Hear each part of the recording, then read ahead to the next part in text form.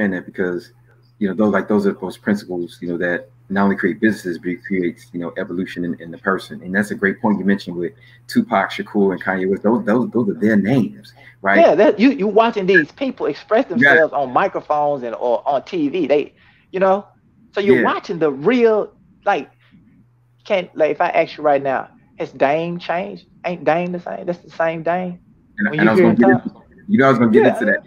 yeah. I'm just saying. Yeah, yeah, So this yeah. this Dame Dash, this him. You know That's what I'm him. saying? That's Yeah, all day. yeah. So you're Oh, yeah. and and just from watching backstage or even when I first time I saw Dame Dash speak, I Mhm. felt him, and you can play any one of his interviews. It's the same Dame. He's always like, forward thinking, believing in us. Why can't we do our own thing? Right. And that's the person that gave Kanye West a chance. So if we took away Dame, we have no Kanye.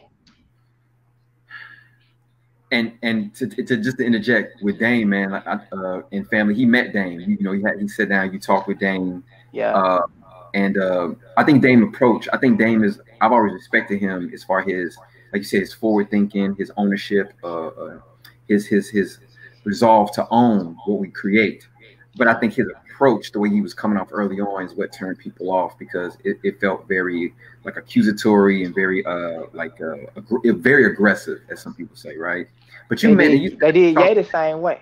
Well, yeah, when I yeah. met him, I mean, him had a beautiful conversation. I can post the video up Mhm. from where that was cut, but he was more into the movie We'll put a going. He link. was We'll put a interested. link in the thing. We'll Yeah, I put a put link. the link. You can watch it, and man, we Yeah. had it wasn't any pushback. It was more so he was interested, just like you. Like we was having a conversation about Mhm. economics, and he would ask me questions on how I did things, and I can explain it. Like with the indie film night, I was telling him how I created the indie film night. On the black owned booths, my private shows, my fashion shows, my comedy shows, my poetry shows, my expos, and my movie goes.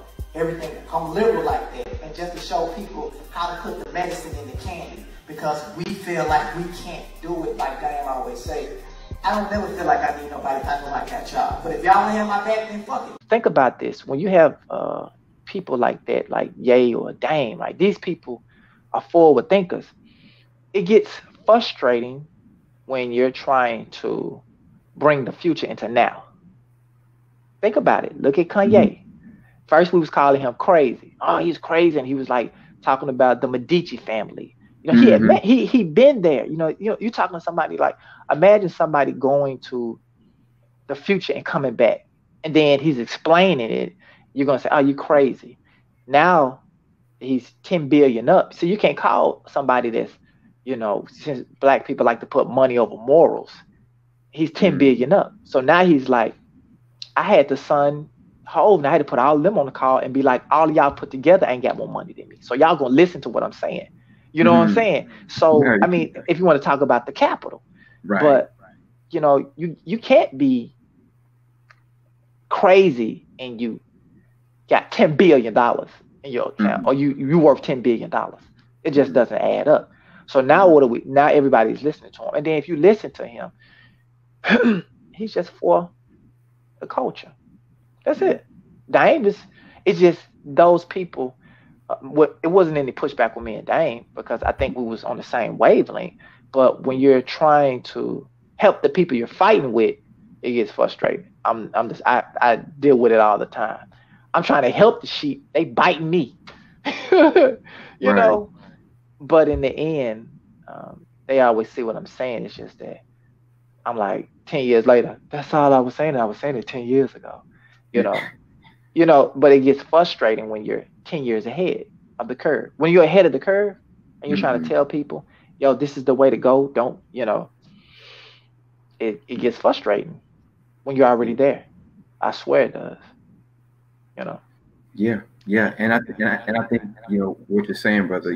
Speaks volumes because let's be real here. When it's coming from the body and from the voice box of somebody who's black, you know, whether it be man or woman, people, even our own people, unfortunately, look at it sideways because we've been, like I said, going back to education, we've been educated to look towards, no diss to Elon Musk or Warren Buffett or what's another Jeff Bezos.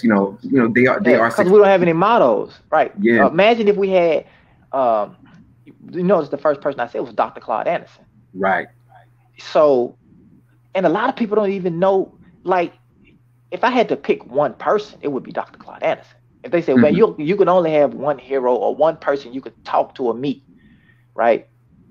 Man, him and Dame, though, it's kind of neck and neck, but I think I would lean toward Dr. Claude Anderson because he's been there for so long, you know what I'm saying? And that's as much as I love Malcolm and Martin and Marcus Garvey, he is the top. I think, and then, he's still here, he's still alive. And right. man, I would love to meet him and have this conversation and study up under him, because I mean, he's on point. I shared one of his posts today, man. I love that brother, man. And he's on point economically. He's more to the economic side of it. Definitely. Versus, taking a broke approach, you can't fight a capitalistic society, America, with how you feel. It's all about, man, what you can do for this economy. You know what I'm saying? So that's just what it is. You know what I'm saying? Yeah. It's like dealing with a mobster. He was like, I want the money. I don't care about how you feel or whatever. You got the money? You know what I'm saying? You got my money. You know what I'm saying? Like, I don't care about your daughter. I don't care about, and that's America. It's a capitalistic society. So I'm not saying that you have to be like greedy or whatever. I just say be prepared, be able to contribute. Don't be a complainer, be a contributor. Okay. So a lot of times complaining is, oh, we need justice, no peace. I'm saying, okay, look, you got all these people on this street. Okay, look, let's tally our money together and build our own neighborhood, our own grocery stores, or whatever. Let's do some business with some vendors, get ourselves together, and have our own police department, have our own, and we can govern ourselves, just like I do at home. I govern myself. Everybody does that in their house. Don't you govern yourself or the place you live? Right. So why can't we just come together as a collective, buy some buildings and blocks and land, and just start our own thing? But a lot of times, man, when it comes to change like that, you have to change. And a lot of people don't want to change. They just want to complain.